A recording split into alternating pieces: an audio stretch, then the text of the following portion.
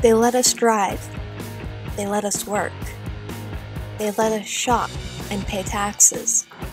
But they won't listen to us. Until now. 16 and 17-year-olds, the right to vote in local elections like this one? Absolutely. No. Ms. Danielle? Yes. Mr. Perez? Yes. Mr. Ford? Yes. Mr. Kozlar? Yes. Ms. Lightfoot? Yes, I do. Mr. McCarthy? Yes. Ms. Mendoza? Yes. Ms. Practical? Yes. Mr. Vallis? Yes. One of the most compelling things was the benefit of habituating voting early and the brain science behind how behaviors can become habituated, and the time frame and the importance of that 16-17 time frame for instilling that habit. I mean, at the tender age of 16, you're able to receive a driving permit. And so why wouldn't those same young people be given an opportunity to drive their thought processes and initiate who they would like to see running the world?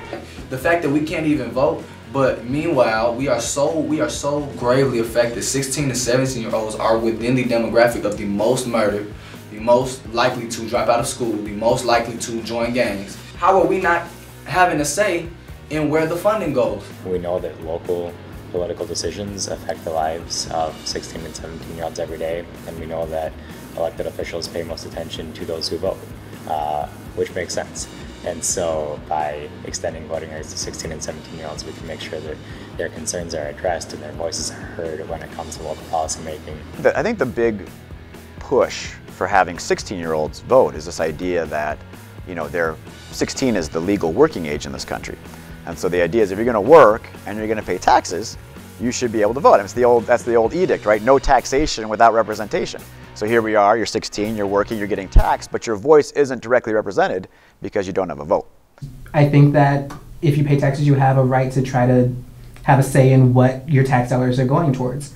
And I think it's been proven that 16-year-olds have the capacity to make logical decisions when it comes to voting. We're ready to vote. You know what I'm saying? I was ready to vote when I was 14. When I'm already thinking about college, when I'm already, planning the future, I'm definitely ready to vote. And not even just me, you know what I'm saying? People are ready to vote. We are at 16 to 17, we are starting to develop, we are starting to see, okay, boom, I see what he's saying, I see what she's saying, I hear his policy, I hear her policy. We are able to kind of distinguish what is right and what is wrong. This whole process where we empower 16-year-olds to say, hey, your voice actually matters, I want to hear what you have to say about this issue, that by itself is going to get teenagers involved. The fact that, hey, all of a sudden now you're listening to me, I think it's the exact opposite. I think really like that some of our older generations, 30, 40, 50-year-olds, are kind of tuning out at the ballot box. It's sometimes in the ways that the younger voter gets out there and mobilizes and gets energized to get out there and get an issue that they represent and to push it. You know, young people turning out and just realizing, hey, we have like the people power, that we can make change happen. I think that is definitely that's a very instrumental part of what students can really do. I think that what's important about this proposal and this approach is that it gives kids an opportunity to be more deeply involved in the stuff that affects them most directly.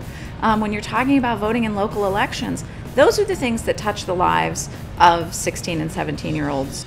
And so I actually think that if we gave the vote to 16-year-olds, I think they would actually see inspiration and trying to get educated and trying to understand the issues a little bit better, because I think that they would value and respect the fact that they are being trusted and their voice is being heard.